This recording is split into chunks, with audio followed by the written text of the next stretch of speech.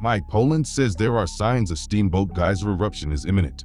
The signs are a small increase in activity. As the eruption gets closer, small water eruptions will begin to occur, several feet or maybe tens of feet. This will happen more and more often until it is almost continuous, he said.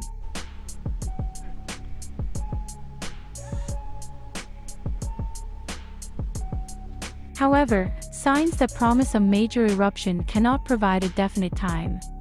Steamboat's minor eruptive activity may continue for days or weeks. Several significant water eruptions occurred over several days before the water phase eruption lasted for 15 minutes.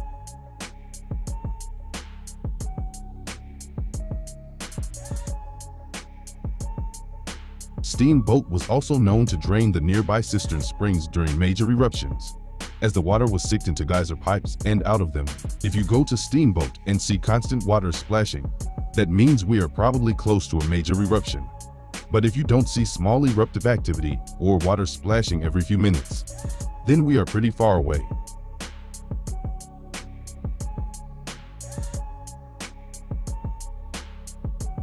Poland shared another sign to look for when trying to see the steamboat eruption: a covered car in the Norris parking lot. The prevailing wind direction typically sends geyser spray into Norris parking lot.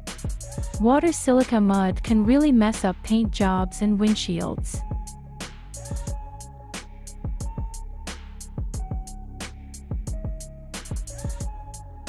There are some people who love watching geysers and spend a lot of time at Norris. If you go to the Norris parking lot and see a bunch of cars with car covers, Steamboat is probably starting to act up and will soon have a big eruption, he said.